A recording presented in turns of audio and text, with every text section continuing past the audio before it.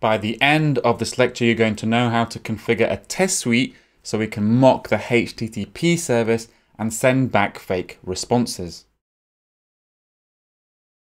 Now, to demonstrate how to test HTTP requests, we will add a test for our iTunes search service, which we created in the section on HTTP. Now, we're going to use the promise version of the search service that uses Jsonp to get around the issue of CORS. So this is the search service that we are going to be testing. Again, using Jsonp. The results of the API request are getting stored on a results array, and we're parsing everything into instances of search items. Just a quick note, although we are using Jsonp here, HTTP and Jsonp are exactly the same, from the purposes of testing at least. If you wanted to just test HTTP, just replace all of the instances of Jsonp with HTTP. Now let's look at our test suite here. So you can see I just have a basic TestBed where I've configured it. I've added the provider of the search service, and I've just fleshed out just a really basic stub test spec at the bottom with some, well, I eventually want this to be some response that gets sent back from the HTTP request. So even though I've provided search service and I've imported Jsonp module, if we actually try to run our test, the search service is using a real Jsonp module. So it's really going to try and send a HTTP request. We don't want that to happen. In our isolated unit tests, we never actually ever want to send a real HTTP request to some other service. That will make our test not isolated. That will make our test dependent on some other API. It will probably run a lot slower and will again have all of the issues that we had previously where we're depending on something that we don't control. It will make our test brittle and hard to maintain. So to solve this, to configure our search service for testing, we want the Jsonp and HTTP services to use something called a MockBackend instead of a real backend. Now these backends are the underlying pieces of code that actually send and handle HTTP requests and responses. And by using a MockBackend, we can intercept the real requests and simulate responses with test data.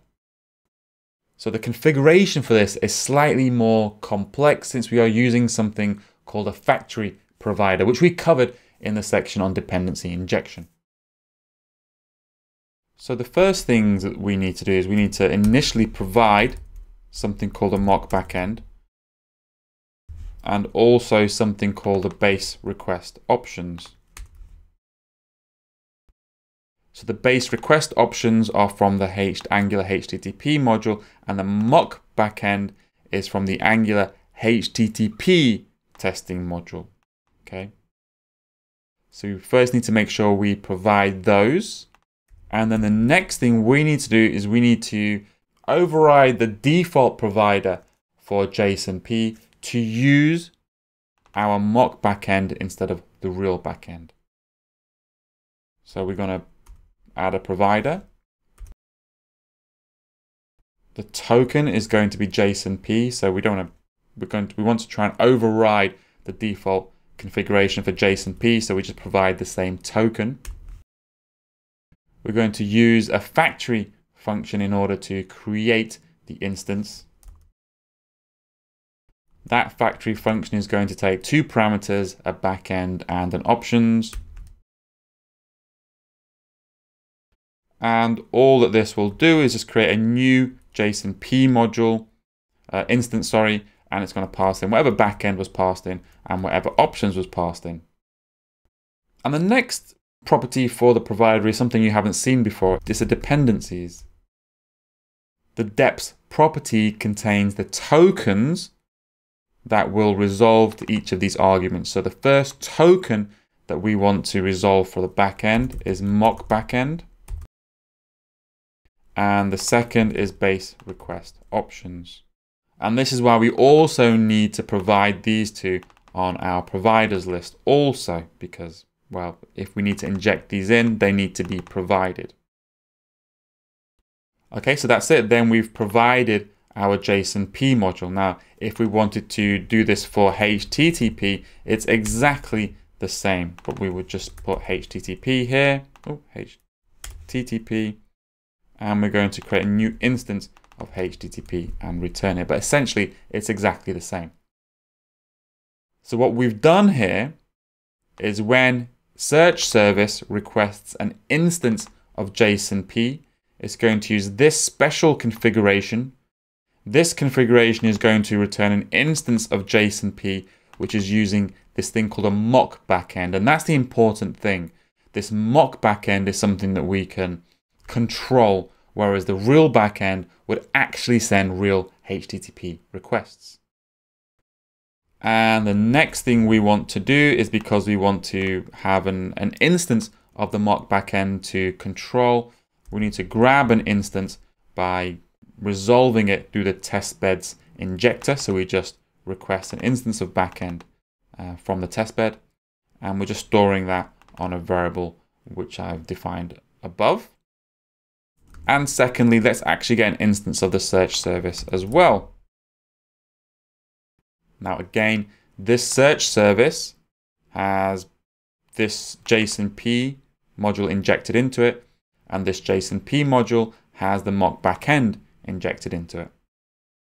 And just by using the MockBackend instead of the real backend, we've stopped the test from triggering real HTTP requests. So now we need to configure the MockBackend to return dummy test data instead. We've already got some dummy test data that I want the MockBackend to return. And in order to do that, we need to grab a reference to one of the connections. One of the connections that the Jsonp module is going to try to make to a server. Now we can do that because the backend has an observable called connections that we can subscribe to. So that's the first thing we want to do, is backend.connections subscribe. Now for every time we make a request to some API, this connections observable is going to emit a connection. And because we're subscribing to it, we can get a reference to that connection. So let's do that. And every time we get a connection, I want to tell it to respond with a mock response. So we do connection.mock respond, new response. And I'm going to pass it some data that I want it to respond with. And it's going to respond with a body, which is essentially just the data that we want to respond with the fake response. Actually, let me call it fake response. So we're not using the same word for everything. Okay. So whenever the MockBackend emits a connection, we're going to tell that connection to respond with this fake response. So this is regardless of which API we actually request. It doesn't matter. Any API is requested, it will respond with the same response. And then we actually want to trigger the search service to send an API request. So to do that, we actually just call service search function. So if you remember, our search service has a search function. Whatever we pass to it is the search term that we want to search for, and that gets passed to the API request. Now this is an asynchronous function. So if we look at the search service,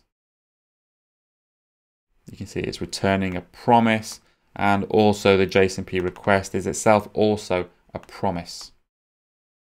So there's lots of asynchronous activities here. And this is why in this test spec, we are using one of the asynchronous methods. So the one I'm using is the fake async method. You could also use just the async function with the when stable function, or just the Jasmine done function. But I like to use the fake async method because I like to be very explicit in my code regarding what I'm waiting for. So now I can wait for all of those promises to be resolved by typing in tick. And then once all of that is resolved, I can be certain that the search service, the results property, now contains the data that is returned from our fake response. So this artist ID, artist name, track name, and artwork URL. So now I can add some expectations. So the first expectations is that the results array has length of 1. And then another expectation is that the first search item, the artist name, is going to be U2 to match our results here. And I can add the rest of our expectations underneath it, like so.